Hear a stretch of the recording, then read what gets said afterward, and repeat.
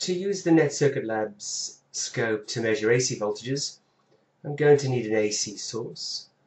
So I'll come up to one of our modules, click on Select. From the drop-down list, I'm going to select the function generator. Now I'll tell you more about the function generator in another video, but just so we've got some values to work with, I'll click on a few of these controls here,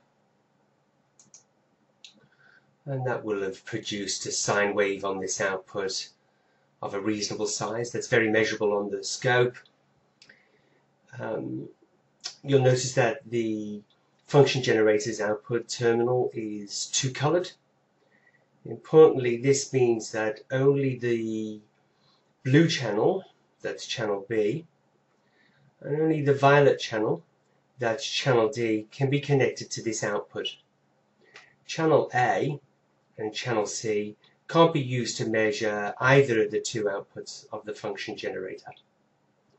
I just want to measure one output, so I think I'll turn off channel A, channel C, and channel D.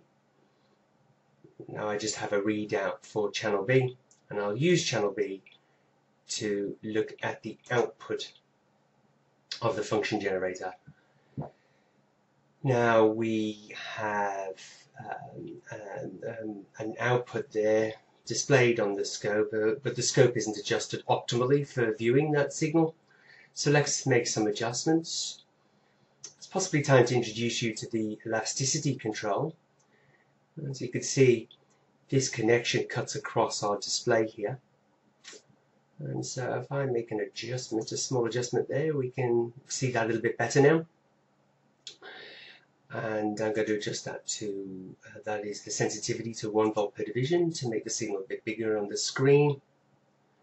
I need to adjust the time base as well. Let's come to about 20 microseconds. Let's make it 50 microseconds. We have 2 or so cycles on the scope's display. And we don't, of course, need to make an adjustment to the input coupling control for this particular signal, but if we wanted to remove any DC component from it, we'd make sure that we switch the input coupling to AC. And if I was to move the vertical position control, you can see that the trace moves around, and that's because the triggering at the moment is presently set to the channel A input. So of course we need to set that to channel B. And now we have control over the